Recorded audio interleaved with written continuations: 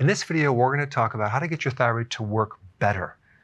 There's a lot of people that have thyroid problems, and a lot of people are taking medication for it.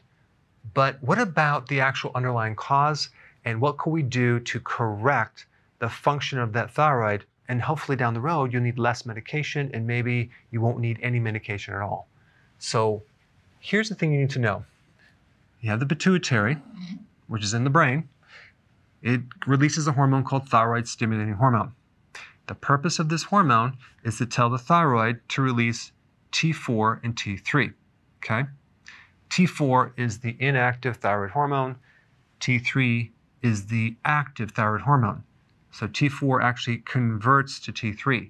We have like 23 times more T4 than we do T3.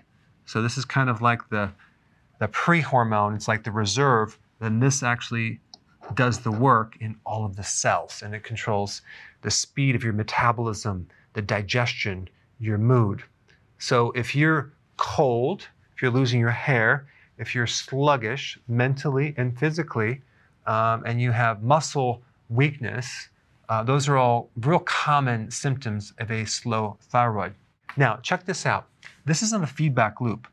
So as soon as the thyroid-stimulating hormone tells the thyroid to release T4, there's a negative feedback that comes up there and tells the pituitary, I have enough. So if you have low thyroid-stimulating hormone, that means you have enough. I mean, you might have too much, but you have enough. You don't need more.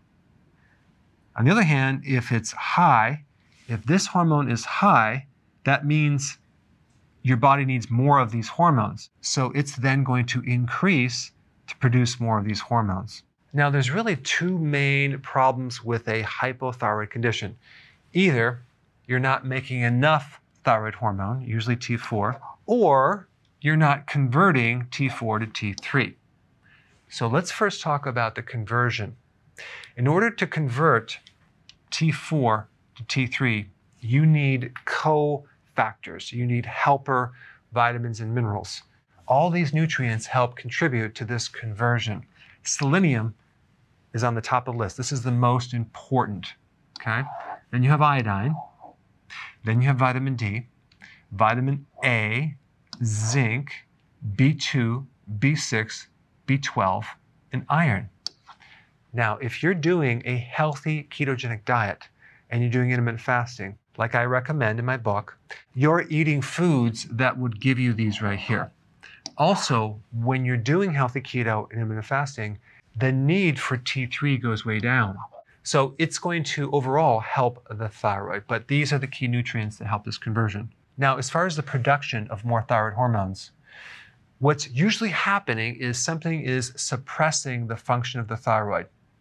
And it's usually high cortisol. That comes from stress. It could also be from medications like prednisone, cortisone shots, things like that. Also, estrogen is a big factor. This is why you see women right after pregnancy, for example, end up with a hypothyroid case because of the spike in estrogen. Now, if you're taking birth control pills or you're on HRT, that can inhibit the production. Also, high levels of insulin.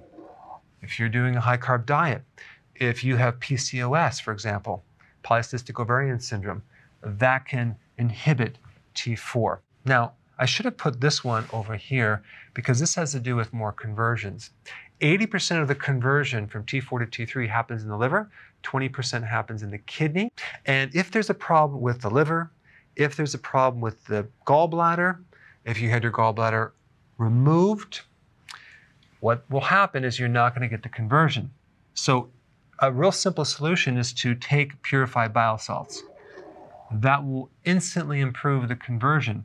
Now, on the flip side, if you have a hyperthyroid condition, too much thyroid hormone, you don't want to take bile salts because that's going to give you more and it's going to worsen the situation. Only if you have a hypothyroid condition.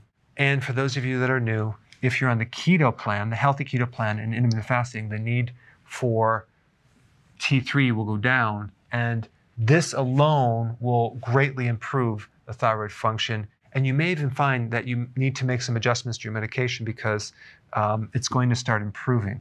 Other things that can interfere with thyroid function: antacids, high blood pressure medications, statins, diuretics, antibiotics, excessive iron. So an iron deficiency will create a problem in the conversion, but too much iron can also create a problem with the conversion from T4 to T3. Then you have phytic acid, which is in grains. It's in the bran of grains. That will deplete your zinc, and that will throw off your conversions. Coffee and tea will deplete you of certain nutrients like the B vitamins. And so I just want to bring that to your attention. If you have a lot of iced tea, for example, or a lot of coffee, you better be taking nutrients at the same time because it could affect the thyroid. And of course, the reason why keto works is because it's low carb. So that means too much sugar or refined carbs are definitely going to mess up your thyroid. Soy will act as an estrogen and inhibit the thyroid as well.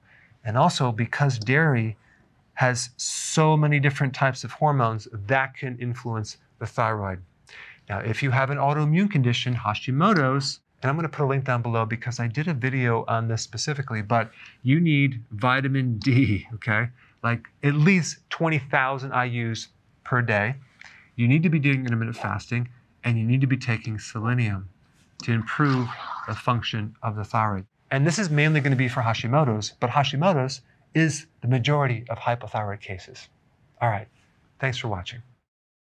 So if you want more knowledge on how to create a healthy body, subscribe now and get daily notifications.